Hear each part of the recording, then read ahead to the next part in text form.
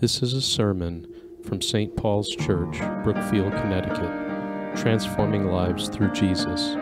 For more information, go to www.stpaulsbrookfield.com. Today's message is on the power of prayer.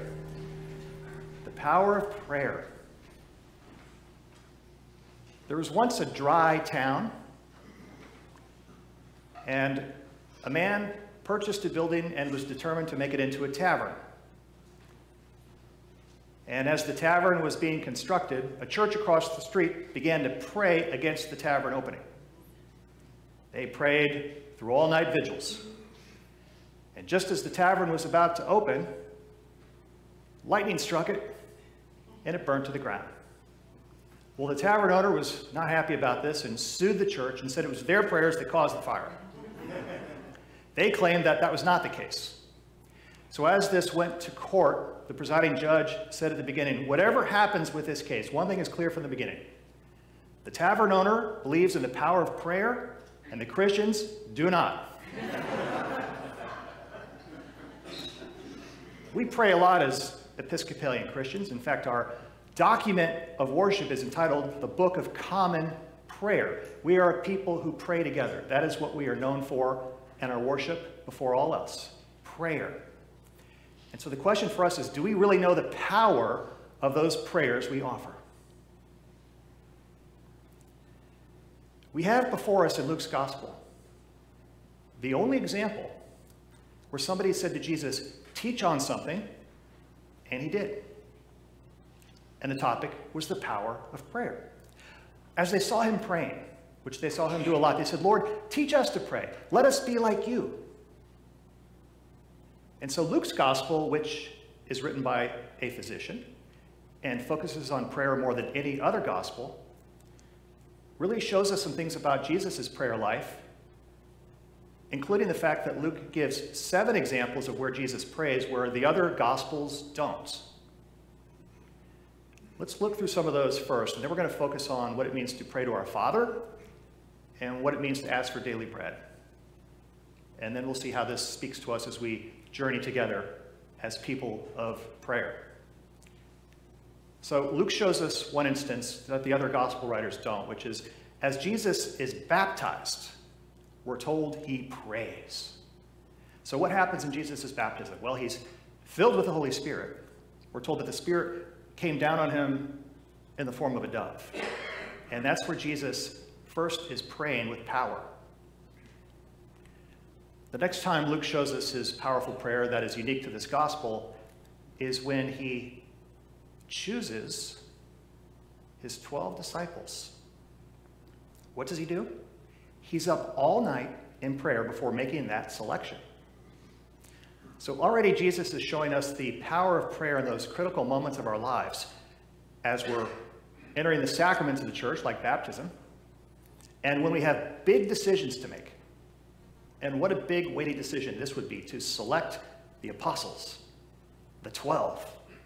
And what was Jesus doing? He was communing with his Heavenly Father all night long before that decision. Another place Luke shows us Jesus praying is after something big has happened. We're told that Jesus cleanses a leper, which would have been an amazing thing in that time. You were supposed to stay far away from lepers. No, Jesus cleanses him and then goes into prayer. Why? Because Jesus has just poured himself out to the broken and has brought healing and restoration. But now he knows he must go pray. He must be filled up again with the power of the Spirit as he goes before his Father. As he said, my food, that is my sustenance, is to do the will of the one who sent me. So this is how Jesus is being fed and kept alive spiritually, and it's the same for us. So we've got the baptism, the healing of the leper, the choosing of the apostles. We have another instance where Peter, just before he confesses Jesus as the Messiah, which Jesus says is only revealed by the Spirit, it's not Peter's own humanity that allowed him to know this. What has happened? Jesus has first prayed. He has prayed for Peter, no doubt, just as he prays for us, that we might be awakened to the truth of the Lord. We have Jesus on the Mount of Transfiguration. What is he doing? Praying, of course. He's on a mountaintop. And he's praying, and they see Moses and Elijah mystically appear through the spiritual realm to them. And Jesus is in prayer. He's in conversation with them. We see that Jesus is already reaching the heavenlies as he prays. That's the power of prayer. Luke wants us to see this. We have before us this morning another example. Lord, teach us to pray. They've been watching Jesus pray. They want what he has. Have you seen that in the lives of others where they're so spiritually lit up or at peace, you think, I want that more than anything else. That's what I really want. And that's what Jesus is offering his followers today as he teaches us how to pray. Well, we have another example. We're coming to the end here where Jesus is on the cross, and what is he doing? He is praying. Praying for the enemies that have put him there.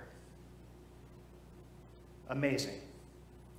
How Jesus shows us that prayer must invade our hearts and fill our lives in every way before big decisions, during sacred moments, after we've poured ourselves out for the Lord's service, and especially in those times of agony and suffering, we're called to pray. So as we think about the Lord's Prayer, which could be called the disciples' prayer, it's our prayer. It's not about me, it's about we. That's one thing we notice. Give us this day our daily bread. Forgive us. And it begins with our Father. Yes, it's our God as we approach the Lord in a personal way, but at the same time, this is our God, our Father that we share. We are all children of one Father through Jesus Christ as we're adopted into his family by the power of the Holy Spirit. So Jesus was very comfortable calling God his Father. This is the one he communed with constantly in the power of the Spirit. He knew he had to be filled up, just as we do. In his full humanity, Jesus grew weary and tired. He bled. He would sweat. He cried. And he prayed in power. In the Old Testament, God was only called Father, we believe, 17 times. It was very rare. People generally, out of respect and awe, kept God at a great distance. Some wouldn't even utter the name out of reverence and holy distance. But some did call God Father on occasion. And when Jesus appeared on the scene in the world as the Word made flesh, dwelling among us, what did he do? He invited us to call God his Father, as our Father. Abba is the word in Aramaic that Jesus would have used, meaning Papa or Daddy or something similar to that. It's an invitation to a very intimate, close relationship with God, the maker of heaven and earth, the sustainer of all that was and is and evermore shall be in the power of his Spirit. This is the one that Jesus says, come to him and call him Abba, Daddy. He loves you. He knows every hair on your head. He knows every need that you have. He wants to meet it, and he wants you to cry out to him with prayer and power. In the Synoptic Gospels, Jesus calls God Father 65 times. In John's Gospel, it's over 100. Read through the pages of Scripture. See Jesus' passion in his prayers. He calls his Father down in the Spirit all the time. To prepare Jesus for his ministry, but also to prepare the hearts of those that would come to the Lord in faith. And what we know is that Jesus lives to intercede now. Through his glorious ascension, he fills the whole universe with his presence. There's no place that Jesus is not, and what he's always doing is he is praying for you and for me, constantly, never ceasing. What a gift that is. So just as the disciples saw Jesus physically praying, we now know by faith that in the power of the Spirit, he is at the right hand of the Father, interceding for us constantly, knowing all the battles we face, all the struggles we have, all the compassion that God gives us for the world. He's praying for us all the time. What Jesus shows us is how to pray specifically with the Father, which is we pray to the Father through Jesus in the power of the Holy Spirit, modeling him. Our Father. And God knows our every need. He has good gifts for us. And this takes us to the point about daily bread. Now, some of us had the privilege of going to Egypt a few years ago. And what we saw from the air as we flew over the Nile Valley was an incredibly lush green area that suddenly, through a very visible line, went from being green vegetation and abundance to a dry, hot desert where nothing could seem to live. And this is where God led the people into the wilderness onto the way to the promised land. 40 years they wandered, and it shouldn't have taken that long if you went in a straight line, but there was something going on with them, and that is they were being taught how to pray. And this is where the concept of daily bread comes from. They were fed with manna, that is this mysterious substance which translates, what is it? They were fed with, what is it? Every day. Just enough for today. If they tried to store it up and keep it overnight for the next day, it would spoil. So they were given enough manna for today.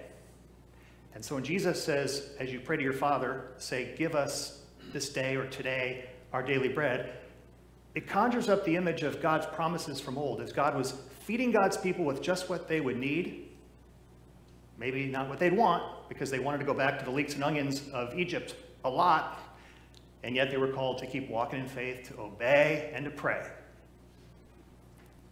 So Jesus teaches us to ask for our daily bread, that we can trust our Heavenly Father, that He loves us and desires what is best for us and wants us to feed us.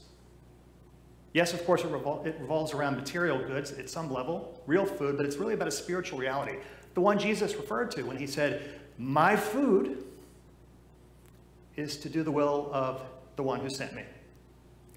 And so Jesus promises that as we pray in the power of the Spirit, in His name to our Heavenly Father, we'll have what we need for this sacred journey, as God teaches us how to pray along the way. Because you are in the wilderness, so am I, as we make our way toward the promised land, the heavenly city, the New Jerusalem, and we struggle and we weep and we hope and we love and we laugh together all the time. That's what it means to be pilgrims on the way. And what we're learning together as we wander, not always in a straight line, sometimes we go backwards and to the side, but eventually we'll make our way. Right now, what the Lord is doing, just as He did for the Israelites in the wilderness, is teaching us how to rely upon Him for strength. And so what we learn as we pray are things like this. If we're praying and asking God for what we need, if what we're asking for is wrong, God will say no. If what we're asking for isn't the right time, God will say slow. If what we're asking for reveals that there's something not quite right with us yet, God will say grow. You've experienced this surely as you offer up prayers. You wonder if they'll be answered in the way you think they should be. And that's why we always say, thy will be done. Because God might just be saying no, or not yet. Or slow it down. Or hey, you, grow. Grow through this struggle. But when everything's lined up with God's will, there will be those moments when the Lord says, go. And you know what this is as you come to your Father in prayer, in the power of the Spirit and in Jesus' name. He'll show you, as He shows us together in common prayer, how this works. We live with this all the time. This is the journey of faith that we share. So it's a pretty sweltering morning already, as we know. And I was looking at a thermometer on the way over here and realized it's going to be very warm today. And I remembered an illustration I want to share as a way of wrapping this sermon up. When it comes to the power of prayer, one thing we can look at in our lives to determine where we are with our prayer life is to see, are we a spiritual thermometer or are we a spiritual thermostat? What does a thermometer do? It simply responds or reacts to what's happening externally, right?